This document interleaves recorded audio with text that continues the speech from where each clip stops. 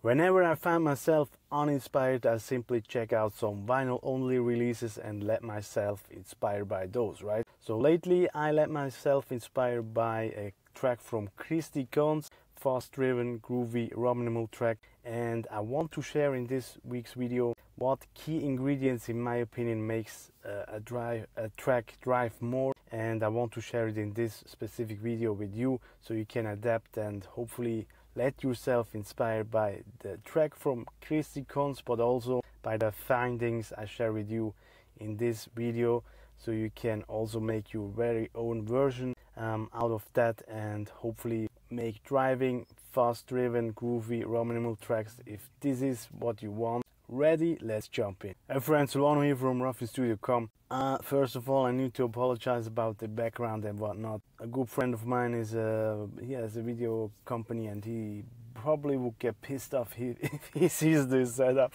But I don't want to miss any videos, weekly videos, so I want to help you out on a weekly basis like I promised. So currently I'm traveling and hopefully you don't mind if the environment changes, but I want to keep up with the videos and hopefully inspire you on a weekly basis. So enough about talking. Now I want to give you something actionable, which is my softpod snappy Rominimal Ableton Live kick template. If you haven't downloaded it, if you're lurking on my videos for some time and using Ableton and sometimes finding painful to search for new kicks, you know, because I found often when I add a kick in the first place it fits perfectly, but if I add more elements to a track on some level, I found that specific kick that I added in the first place doesn't fit into the track anymore with the rest of the added elements, right? So I created a little template that you can really customize very quickly with some dials,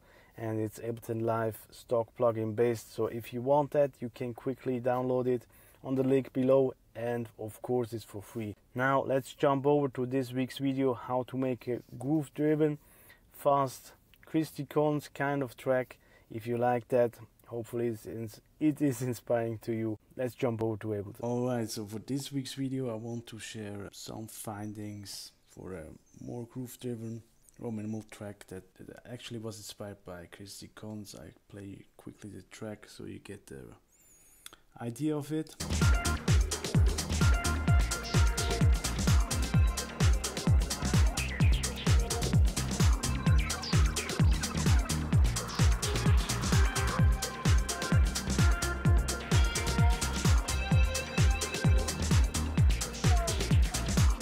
The inspired version, which sounds like this.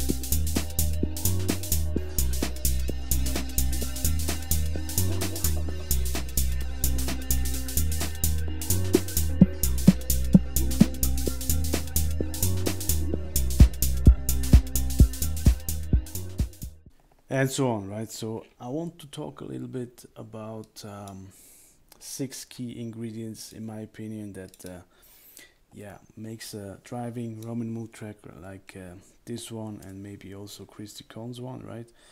And key ingredient number 1 for me, or in my opinion, is the bass line. On Cristi's track I found straightforward bass line, simple one, but it just uses a few notes.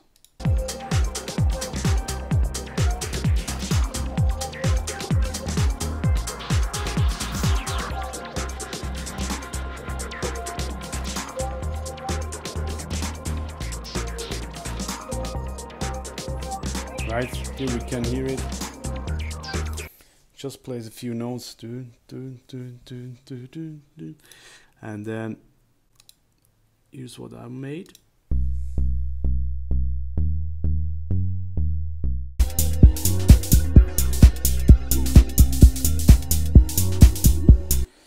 Now, as a comparison, here you can see just 3 different notes, right?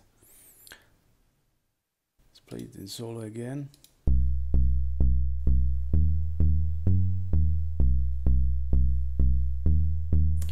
Now I made another version with longer notes.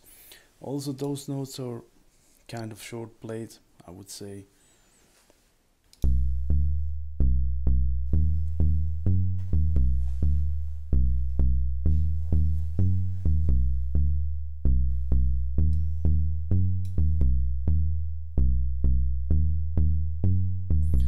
Now this is the second version, right? But listen what happens to the track, to the drive and whatnot.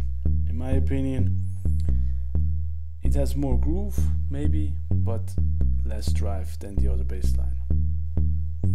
Just want to give you an example, so you hear maybe the difference.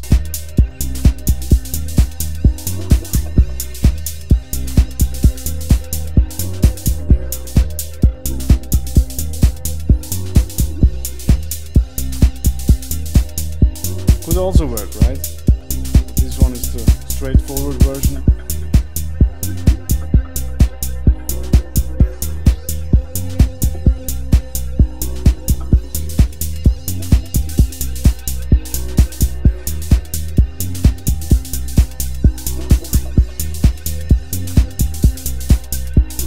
Second version.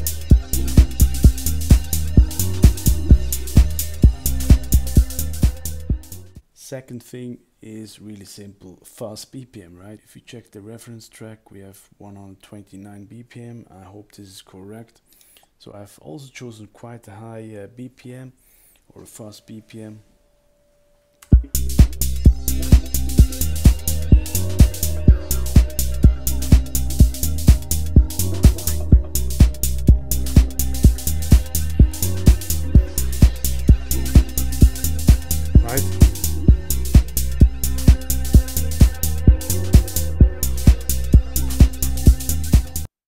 Third key ingredient, in my opinion, is for the driving track is some sort of open hi-hat, right? So this is kind of a layer to this one.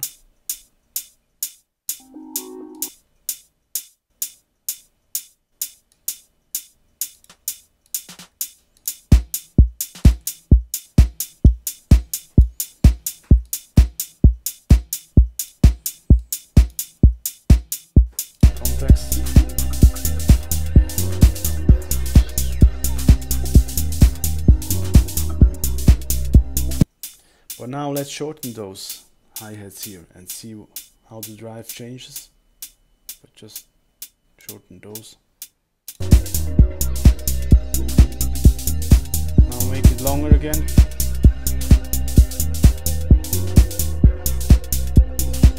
Right?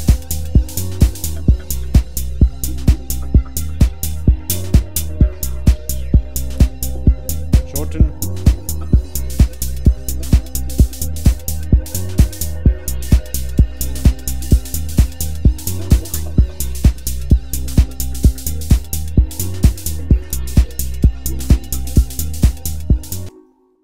Very subtle things, but very important, right, for giving drive. Fourth one is really some kind of rolling hi-hats or snares. This is actually a hi-hat, but it sounds more like a snare. I use this freeware tool, Tattoo, and I really like it because it's very simple to get random notes very quickly out of it. And listen to this one. Those are open hats, but it sounds more like a snare, right? Those kind of feels, right? In context.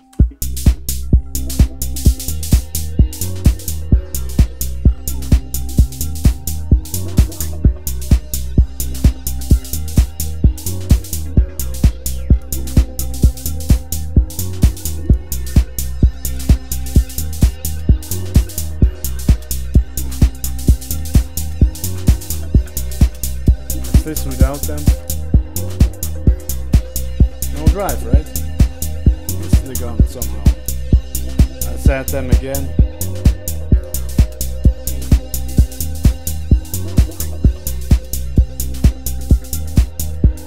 Even if we just run them in the background a little bit. Very important.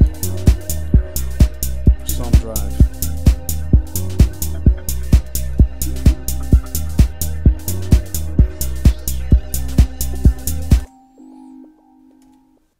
Now the fifth element, I like to call it, background layers. So what is it? So this is basically the main drums. Very boring. So what I did was simply duplicate that and replace it with another Ableton stock kit, right?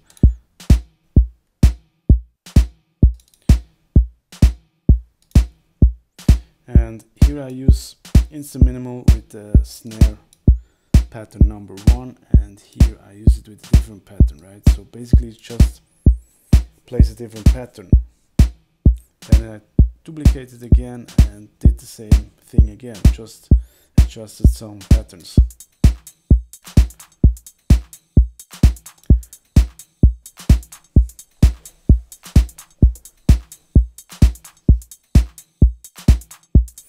And here another layer.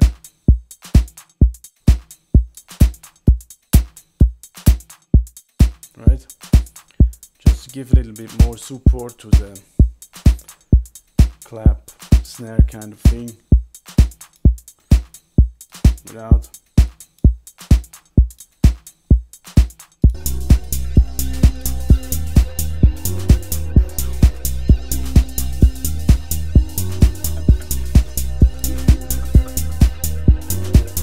Very subtle, this one, but still important, right?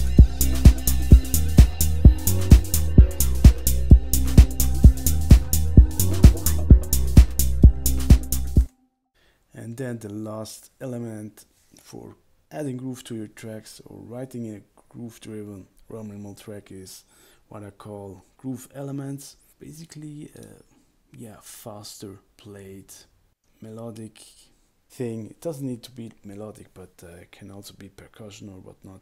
But this is basically just a duplication of the bass line, I guess.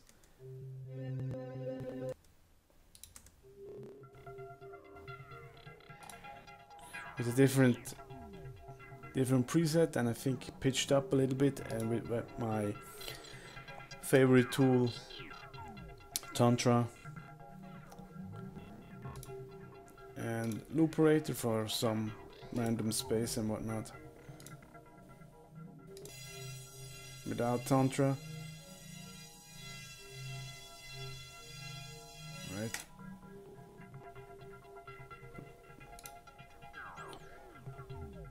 This also gives a lot of drive in the background. Muting it. Now if I also mute the other layer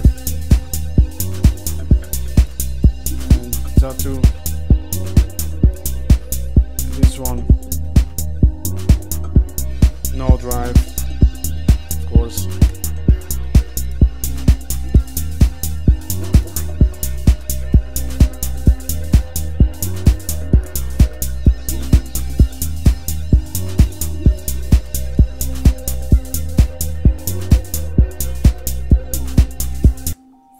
In that way, it's also very easy to write an arrangement, right? So bringing stuff in and out, taking the drive a little bit away and then adding in again, because arrangement is all about bringing things in and out, tension and release, right?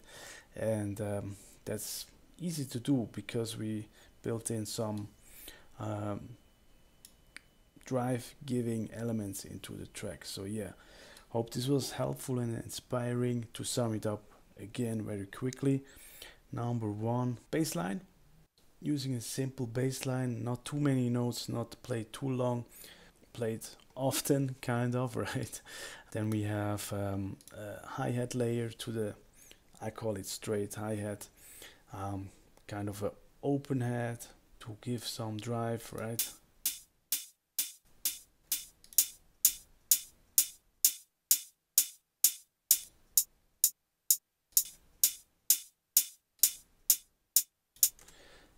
And then number 3, BPM, of course, higher BPM, so it plays faster, maybe it gives more drive. Then number 4, adding some rolling hi-hats or snares or whatnot, just something that is a little bit, yeah, building up or yeah, rolling. Number 5, we have something that I call background layers, which basically can be a duplication of the main beat, or yeah, it doesn't need to be a duplication, just something that gives another layer to the main, to the core drums, to spice it up, to give more drive, and that is not so obvious in my opinion. Last element for giving more drive to your tracks is adding groove elements, I call it that way, and I do so with or not always, but in this case I did with duplication of the bass line, pitching it up a little bit, adjusting it, switching up the sound, and then using a sequenced effect plugin from Tantra that is called Tantra 2, right? And also Looperator for random space and whatnot. Those are all elements, key ingredients in my opinion, that gives a lot of drive to a track, right? If you want that. So yeah, I hope this was helpful and inspiring. Hope to see you next week in another video. And if you want to add groove and drive to your tracks with a kick, starting out with a simple kick, then I recommend that you download my soft but snappy Rominimal Hip10 Live kick template. Yeah, hope you like it. Hope to see you next week. Thanks for your time. Cheers.